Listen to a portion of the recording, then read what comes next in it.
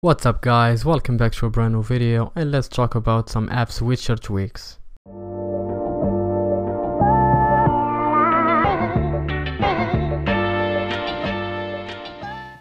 The first tweak in the list is called Phenomenon, which gives you a new redesigned app switcher. As you can see here, you have the applications in the left with the card and also the card of the home screen, and if you swipe up you will see the control center as well.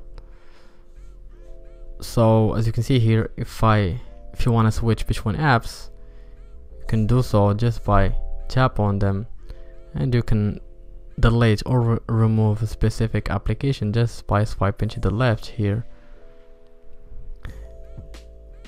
The next tweak is called Alympus, which gives you 3 pages in the app switcher. So the first one, it contains all of your applications that you can switch between from here, and also you can resize the layout or the cards by pinching your fingers in or out.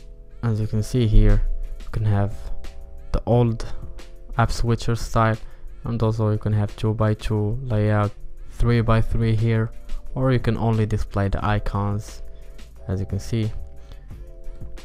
And also you can kill all the applications by swiping the home card up, as you can see, and you can confirm to kill all of your applications.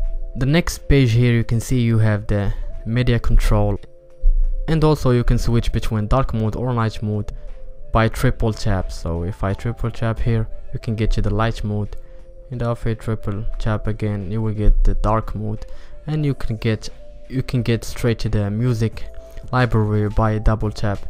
As you can see, you can get to the music app, as you can see. The third page, which contains all of your switches and additional ones, as you can see, you can get the cellular data, and you can get here the low battery mode that you can enable from here, and also the brightness slider that you can control. Lilac combined the control center and the app switcher to have them in one place. So you can see here, if I swipe up from the bottom, you will get your app switcher and the control center, as you can see here, with the music control if you swipe. And here at the top you can see the airdrop, and you can adjust anything from the Lilac settings. As you can see, functionalities here, you have the menu. If I swipe down, it will reveal more menus like respring, reboot, or power off your device. And if I swipe up the card here, the device will respring.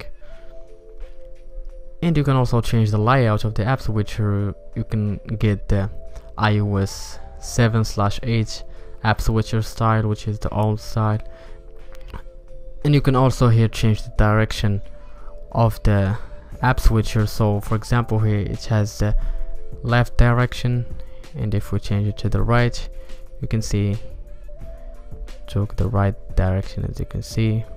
And you can also adjust the scale of the cards. You can have here small scales, and also here the padding, the space between the cards.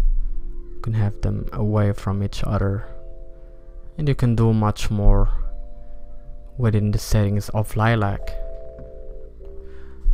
Anisette allows you to switch between applications using activated gestures. So you can see here in the settings of the tweak, you can set an activated gesture using activator app from Cydia. I already set a gesture here by double tap on the settings bar. So if I double tap here, you can get access of your applications as well as switches here, Wi-Fi, airplane mode, and all of your switches. And you can see here, you can either tap an application to open it, or you can press and hold to interact with your applications from the Anisette menu page here, which is pretty awesome. So if I tap on it, I will get straight to the application, which is TweetBot here. So it's a really cool tweak if you want to try a new way to interact with your applications within your iOS device. Auxo Legacy gives you the iOS 6 style in the app switcher. So you can see here you have 3 pages, the switches here that you can control, and also the media controller, and also your applications. So you either swipe up or easily tap to open an application, so as you can see. And you can also swipe down to kill an application, or tap and hold to kill all of your applications at the same time.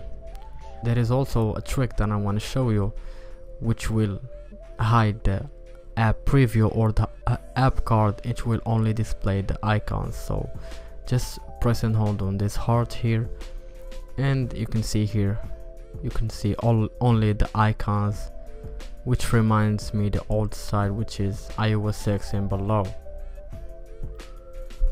Auxo 3 is one of the best and the most popular tweaks for the app switcher. So it also combines the control center with the app switcher, and also you can see here the control center, it gives the control center a shape of the card, just like the other app switcher card. You can swipe up to kill as usual, and you can kill all of your applications just by swiping up on the home screen card and tap on the X button to kill all of your applications. And also with this application you get gestures to the right and also gestures from the left. So you can see here, if I swipe up from the right, you'll get to the home screen, and also you can get here a quick switcher to switch between your applications really quick. And you can customize everything from Auxo 3 settings. Tage is an awesome multitasking tweak that allows you to close application by swiping up, quick switching between apps, lock your device by swiping in the status bar, and swipe from the left to the right to switch between apps quickly. The last tweak in the list is called QuickSwitcher Pro, which allows you to change pretty much anything within the app switcher. So you can see here I have the cards or the layout up instead of stock scroll direction, as you can see. And you can kill an app by swiping to the left, just like that. And you can change or customize the layout to your liking by going to the settings of tweak here. As you can see, I set it to up, you can set it to down to have it reversed, or flip it to down.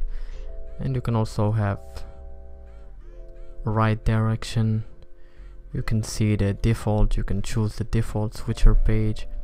And here at the bottom you can see you can customize the blur, the background, the blur, the page blur, and you can hide the labels, you can resize the labels, and also the opacity.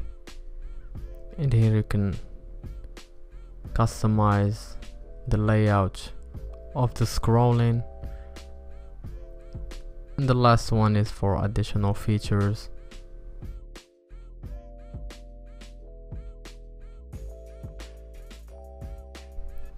And that's it for this video, guys. I hope you enjoyed it. If you did, let me know by commenting down below or smash that like button. Thank you for watching. Now we'll see you in the next one.